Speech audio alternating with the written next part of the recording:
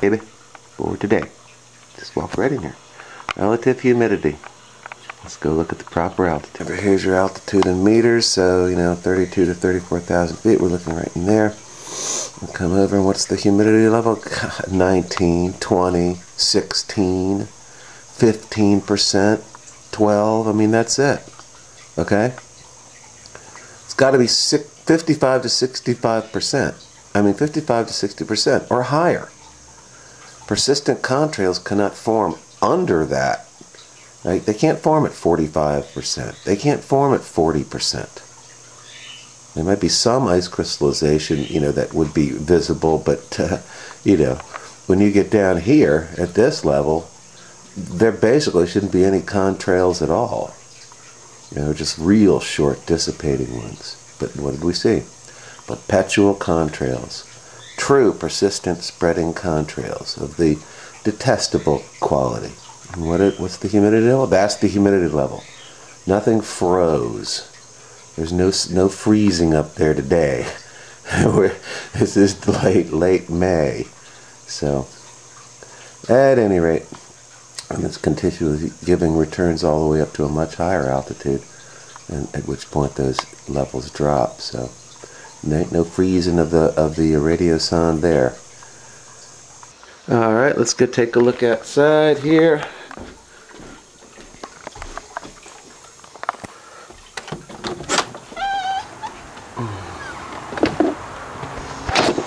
Yeah, see it? Right? That's your jet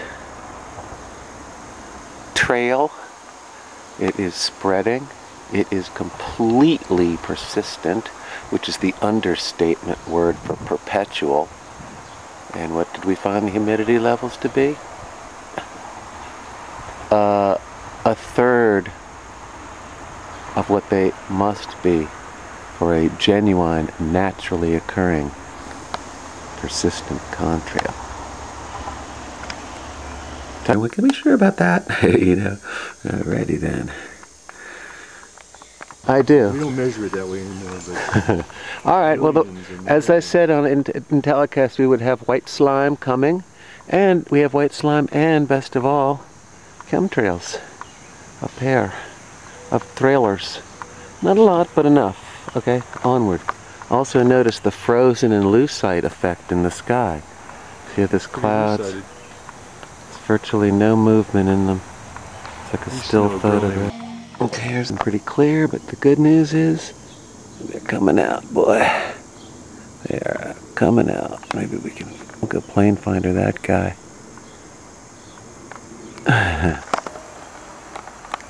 Sorry about that. It's Sunday the 25th. Alright, so there I am. Right, I think I just bisected my house. And who is it? What's that guy right there? Where is he from? London. So he's loaded up there, British Airways. Interesting, and then released here. I would construe that as a violation of the 70s treaty. No chemtrailing except over one's own country. Can you actually use other people's planes from other countries if it's released over your country? It's one thing to load your own up overseas and release it here. It's another to have, Lufthansa or British Airways doing it. Alright, that's right near me. So what we got? I'm going to have to be fast because I'm running out of tape. Relative humidity at the proper altitude. What do we have? Ooh, yeah, man. Massive chemtrails and the humidity is extremely low, right? Clouds that are frozen. See, I'm just going to watch for a second because I'm running out of tape. It's like, it doesn't get any more stationary than that. But what do we also have right there? That's a persistent contrail right there. So, the humidity levels are far too low to possibly support that. And you also see there's white slime up there as well. See it above those cumulus clouds right in there? Humidity levels are far too low to support that too. So it just shows you it's their junk floating round and round. There's a good shot of it right there. That's one right there. It's a shred they released. Control is all about. It's frozen in lucite. Might as well be a still photograph. And this is pretty typical. Quite typical. 325, check this. Alright, this is great. Watch this. It's a team of two. Right? See the two trails? Notice the different color. One's blue, the other's brown. You can't see it? There are two of them right there. They're practically running into each other. See it? Right there and right there. It's definitely magnetic powder, and I'm going to run in. Here comes another pair right behind them. See the collisions along the line? Okay. I don't want to waste a lot of tape. There's two of them. Those guys are right side by side. Right there.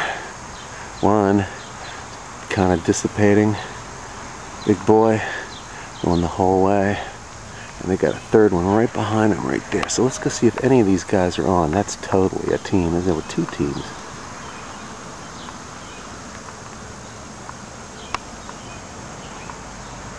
Two different types of trails. See, one left is the magnetic on the right side, that pair, and then the one right next to it, the different coloration, that's your cloud making material. So let's go check in. Check it. See the different coloration?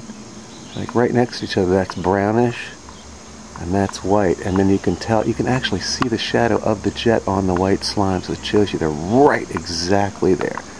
Alright, that's a pretty good catch. Still not dissipating the other one.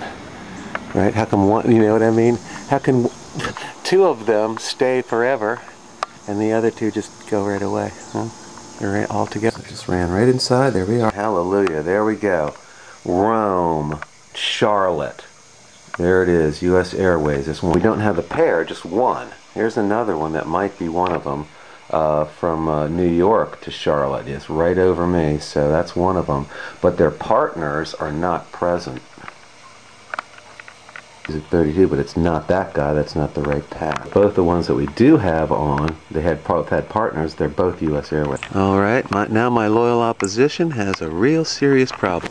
Two, you know, a pair, two teams of two, and both of them demonstrated two different types. One was magnetic type dissipating. The other formed the big cloud making crud. They both did that. Both of them had two different colorations, brown and blue. You could say, oh, it's a different fuel type. What's the chance of a coincidence of both the pair of teams having that? Yeah, now you got a problem. Oh, and of the pair, of the two pairs, right?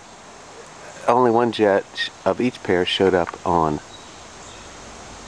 Plane Finder. Both of the teams were precisely belly surfing the slime, the white slime, Faux Cirrus, and with a humidity level of, you know, under 20%, probably more like 6 or 7%. So, and again, what does that also show? That the white slime's always the same altitude, that jet cruise altitude. So there's your problem, folks. Yeah, right. There's got some splaining to do. Let's look.